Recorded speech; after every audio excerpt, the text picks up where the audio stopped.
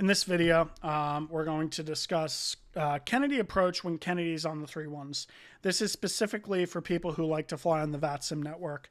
I'm going to give you a little bit of visibility into what air traffic control expects you to do and why the procedures are the way they are, and why you'll find that some VATSIM Kennedy controllers will get very upset with you when you break policy and procedure. So I'm going to talk about the most important things to know. Especially if you're flying into Kennedy for an event and they're on the 31's. It's important you understand this. So let's take a look at the chart view first. I'm going to talk about departure, then approach, and arrivals. So there are two departures, three technically, that you will be assigned out of Kennedy. The most common are the SKORR 5 departure and Kennedy 5 departure. Every once in a while, you can file or will be assigned the D's departure, but that is only if you are actually going to be flying on a specific jet route. But in this case, most of the time, you're probably not going to be flying the D's 5 RNAV departure. However, it obeys the very same rules that the SKORR 5 departure obeys when it's on the 31's. So we'll talk about the SKORR 5 first, which is the most commonly assigned unless your aircraft is not, I repeat, not RNAV capable. RNAV stands for area navigation. I would suggest if you're unfamiliar with area navigation or RNAV, just take a quick YouTube search of it, and there are plenty of videos explaining what RNAV is. So let's talk about it here. When we zoom into the plate, we can see the visual representation of the plate itself. Kennedy typically departs 31 left and arrives 31 right and visual 31 left. For VATSIM, most of the time you will find us on the ILS 31 right, visual 31 left if conditions permit. Now, you depart 31 left on a 314 heading and turn left heading 238 to SKORR. Once you hit SKORR, you're going to fly your assigned transition. This is typically Ranger or Yankee. So you will be cleared via the SKORR 5 departure, Ranger transition, or the Yankee transition, and told to climb via the SID. What does that mean? Climb via the SID. Well, what that means is that we expect you to fly this departure, and if you were assigned, let's say, the Yankee transition, we expect by this point you must be above, at or above, 2,500 feet at SESID. And then you continue on out to Yankee. The top altitude on this procedure is 5,000 feet, 5K. Same thing goes for Ranger, 5K. But if you were assigned the Ranger transition, you now need to cross METs at or above 2,500 feet. Please obey these crossing restrictions. They're very, very important for multiple reasons. So you have all of that importance on the plate itself. But why are you detailing this, Joe? Why does this matter? This is the most common error on VATSIM that I have seen operating New York airspace, is this magical moment right here. It's right at the beginning of your flight. You're excited to make your flight over to Dublin, Ireland. And here we go. We're on our way out and we make a right turn to Merit, M-E-R-I-T. This is a no-no. No, don't do this. Please don't do this. We know you're going to Merit. Don't do this. Why? We'll discuss it in a moment. This error right here, this turn, so many people forget to do it, or they blame their FMS or their GPS, or because grandma was cooking her fried fish and burnt the fish, and some other excuse that I've heard. So here's the most important thing to know is please do not make a right turn. Never make a right turn when you've been assigned the SKORR 5 departure. Making a right turn or going straight ahead this way is wrong. And the reason for this is quite simple, and I'm going to show you.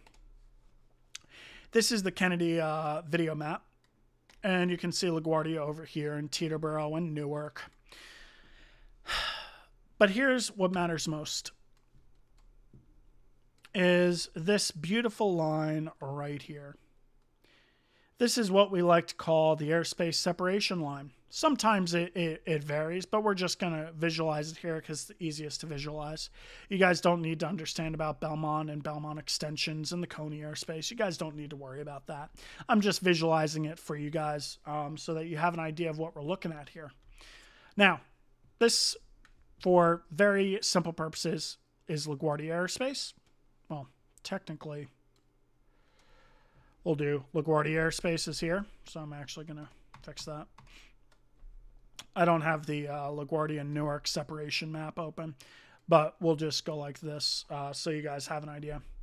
This is Newark. This is LaGuardia. EWR.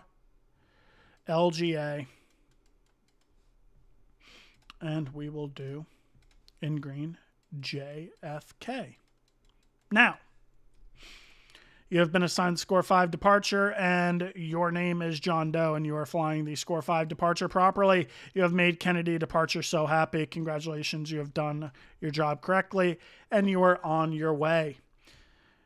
And even if you were off 3-1 right, you're also doing that. Now, Johnny on the spot has decided to log on to VATSIM, and Johnny on the spot has never flown the SKORR 5 departure, and he's going to Boston via the Kennedy 5 departure, or sorry, the SKORR 5 departure, radar vectors to Merritt to join the Roebuck 3 arrival into Boston.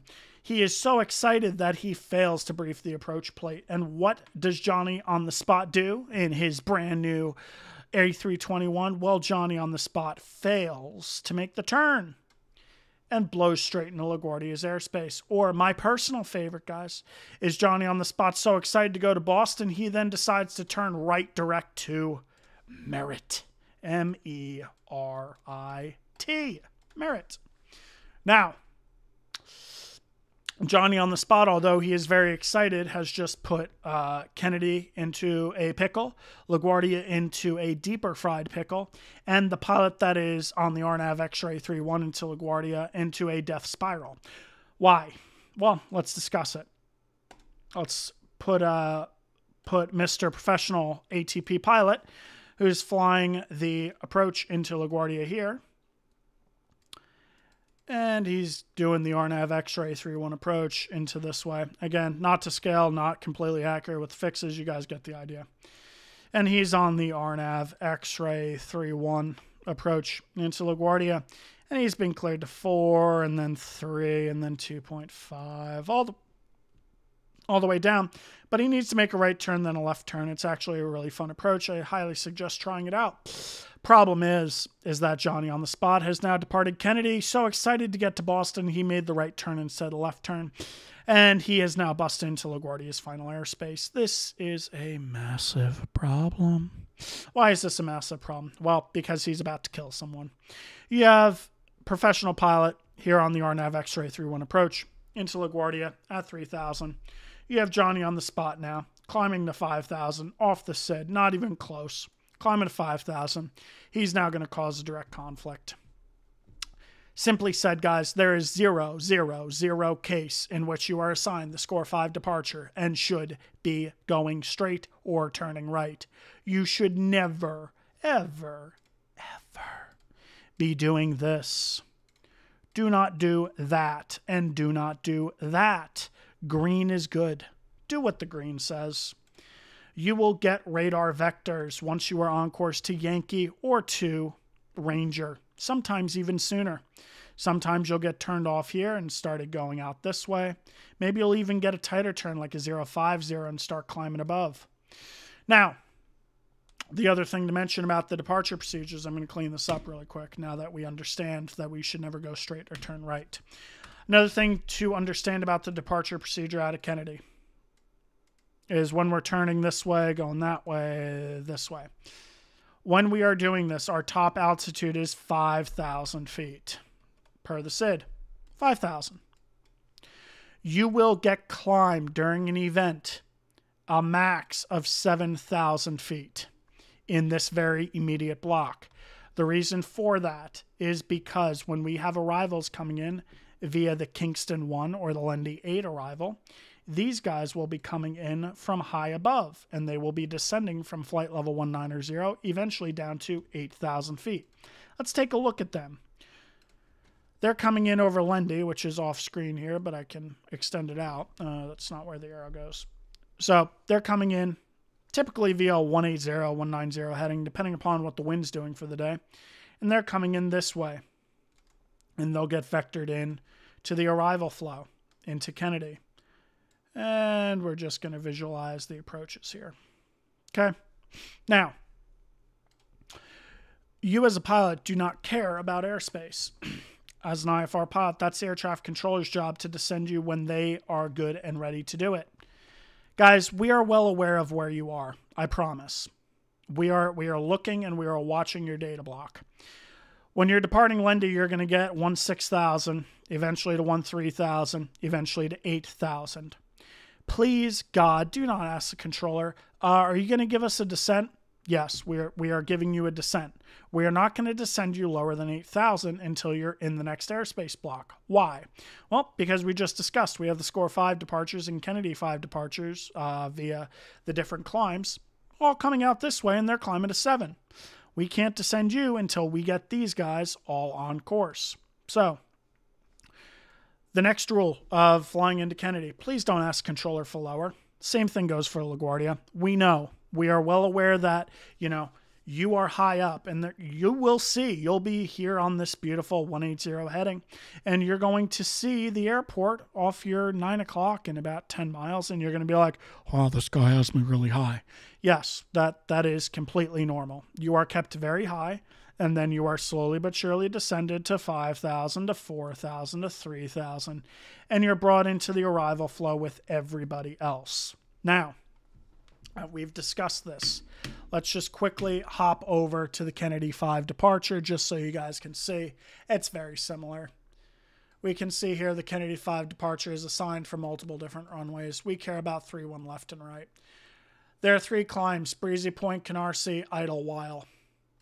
Idlewild assigned to non-turbojet aircraft. You will only be assigned the Idlewild climb if you are a non-turbojet aircraft. If you are a turbojet aircraft, congratulations, you will be assigned either the Breezy Point or Canarsie climb. Every once in a while, if it is late night periods off the 2-2s, you'll get assigned the Gateway climb off the 2-2s. But in this case, we're just going to discuss the 2 most common, which is the Breezy Point and the Canarsie climb. We take a look here, and lo and behold, what do we see? The Idlewild goes right because that's keeping everyone who's slower outside of the way of the jets. But we can see the left turn here. Where's it going? It's going to Canarsie, which if we look at the SKORR 5 departure, there's Canarsie as well. It's like they planned this whole thing out, guys. Left turn, left turn, left turn. Everything is a left turn unless you've been assigned the Idlewild climb. You can see the Breezy Point climb will take you to Ranger. The Canarsie climb will take you to the Yankee area. You can see if we open up the SKORR 5 departure, my lord, it's like it's almost overlaid because it's designed that way. So, we can see here it's a left turn to Canarsie, 223 radial outbound, or the 176 radial outbound. You guys can read the text description here. Top altitude's 5,000 feet. And you can see that you must cross the Canarsie 3.0 DME radial or the 3.0 DME or the Kennedy 253 radial at or above 2,500. It's amazing because it's like it's aligned with the RNAV departure because it is. So, left turns, left turns, left turns. I think I have gotten through to everyone here about left turns. So, let's hop back into the arrival flows. Now, I'm going to show you guys just a brief understanding of how the arrivals work into Kennedy, so you have a brief understanding of what to expect on a busy day coming into Kennedy. So, let's open this up.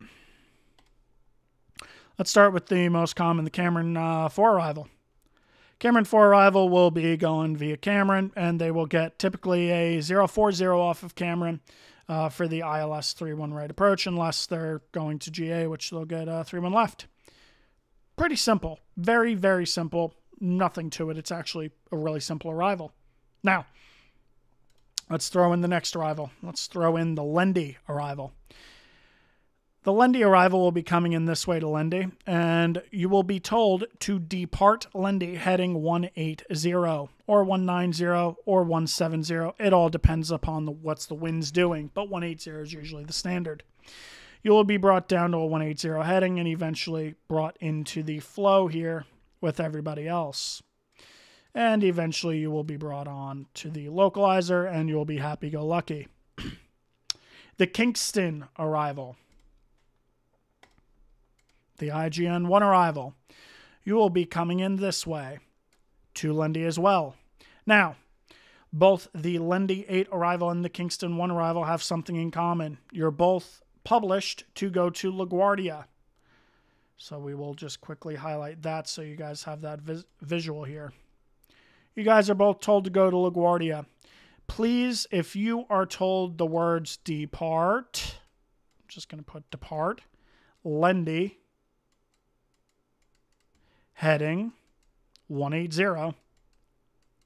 That does not mean do it now. Depart Lindy, heading 180. What the controller expects you to do is once you reach Lindy, which is right here, you are going to fly heading of 180. Please do not ever, period, do not turn right heading 180 here. Because now, what have we done? We have now gotten into Newark's airspace, and we're going to be getting into LaGuardia's airspace, and Liberty Departures airspace, and New York Center's airspace, and we're going to be just upsetting so many people depending upon what altitude we're at. Do not do this. When you hit Lindy, fly heading 180. That is what you are supposed to do. We are very, very clear in what we expect. In certain configurations, this would be correct. We will tell you to depart LaGuardia heading 130, depending upon the configuration, which is a completely different situation. However, if we're running the 31's, you will be expected to depart Lindy heading 180 when it's issued to you. Let's take a look at the star really quick so you guys have a visual on this. Here's the star. The Lindy 8 arrival. We can see here we come out of Wilkes-Barre to Genoa, and we're expecting flight level 230 from New York Center to Hardy to Stillwater and to Lindy. Turbojets, you can expect 250 knots at and maintain flight level 190. You can see we depart Lindy direct to LaGuardia, and we can expect radar vectors to the final approach course after the LaGuardia VOR. Now, the exception to that is when Kennedy's on certain configs, where you will be departing Lindy on that beautiful 180 heading. This is not scale, but it will give you an idea. You're going to come out all the way here. You'll get vectored in this way, and you're going to be coming in, and you are just going to shoot the approach gorgeously because you are amazing. You're not going to blow through the localizer like I annotated there, but you get the idea. On certain configs, like if we were on the 4s or the RNAV for the 13's, you would be getting that 135, 130 off of LaGuardia. However, for the 31's, you can usually expect them to issue you heading 180 off of Lindy. So you can expect that. Please do not turn before that point. Very simple. Kingston 1 arrival, you'll see it is very similar. We hit Lindy and we depart Lindy again towards LaGuardia. So those are the two most common arrivals that are coming from both Boston and from New York Center. So what are the other ones? The Cameron 4 arrival. This coming from D.C. You're coming from the D.C. area. So coming from the south, Sea Isle, Hogs, Pansy, Cars, Cameron. And you can expect radar vectors to the final approach fix and use. So you can see, expect 250, 11,000 feet of Cameron. Pretty self-explanatory. That's what you can expect. If we hop over to the Parch 3 arrival. The Parch 3 is coming from Boston as well. You're going to get trait. You can expect 240 from Boston, and then you can expect 12,250 knots at Calverton, where you will be handed off to New York approach control. The Rober 2 arrival is very similar to the Parch arrival. It is slightly different. However, it brings you to the exact same thing. Calverton, Rober, expect to cross at 9. Sometimes you will get lower. The Pauling 2 arrival. This is applicable to props and turboprops operating 250 knots or less. You'll get Bridgeport to Belt to Deer Park. And magically enough, you can expect Loves at 6,000 feet. Now, how does this apply when we come to the video map? Well, all the arrival flows into Kennedy are well designed because Kennedy is a very busy airport. So I'm just going to quickly draw these out for you guys. We'll just do the Lindy and the Kingston arrivals. They're going to come in this way, and they will eventually be fed in this way for the ILS 31 right. Now, we then have the Cameron arrival in orange. Cameron comes in this way, and they join the flow here. And they also are vectored. We then have the Parch and Rober. Parch and Rober in hot pink. Parch and Rober, you're coming to Calverton. And then from Calverton, you're going to Rober. And then you're typically going direct Kennedy. You'll be told typically to depart Rober on a heading. My Lord, it's like there's a habit of depart. Not repart, depart. You guys get the idea. Depart Rober. Heading. And an assigned heading. That heading can completely change based upon how busy the arrival flow from the north and south is. If Kennedy final is getting absolutely hammered, which can happen, you will get a wider intercept angle that you'll need to go. Depart Rober heading, let's say 220 or 230. As it gets tighter, it's going to essentially mean, the busyness, but that doesn't matter to you. You will get vectored off of Rober, typically. Sometimes, if it's not busy, you'll just not get a heading at all off Rober, and you'll continue towards Kennedy and then brought off towards the localizer. But that comes time to time. Now, last but not least, the polling. The polling arrival brings you from Bridgeport to Belt to Deer Park. So, take a look here. Bridgeport to Belt to Deer Park. It's something like that, roughly, to give you an idea. And then you'll get radar vectors off of Deer Park for the approach. So this is essentially the way that the arrival flows go into New York. So it is very important to have a understanding of what to expect when it comes to New York. But yeah, my other commentary, just so you guys are well aware of it, is again, now that you have an idea of all the arrival flows, remember the SKORR 5 departure and the Kennedy 5 departure. You're coming out this way and you're coming out this way. You're going to get vectored this way or that way. You're going to be sent on your way. However, because of these arrivals and your final airspace and everything, certain airspace delegations need to be obeyed.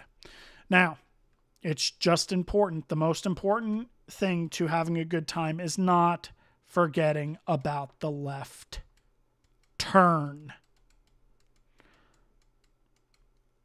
Left turn. Do not forget about the left turn on the SKORR 5 departure and the Kennedy 5 departure unless you've been assigned the Idlewild climb, which is rare depending upon your aircraft type. However, left turn, left turn, left turn. Do not violate LaGuardia's airspace. It will piss off a lot of people on VATSIM. You do not want to do it. Make the left turn. I hope this video was helpful for most of you. It is definitely a longer video than I anticipated, but it should give you a good idea into the complexity of Kennedy airspace when we're running on the 31's here on VATSIM, and just have some happy flying times here in the New York airspace.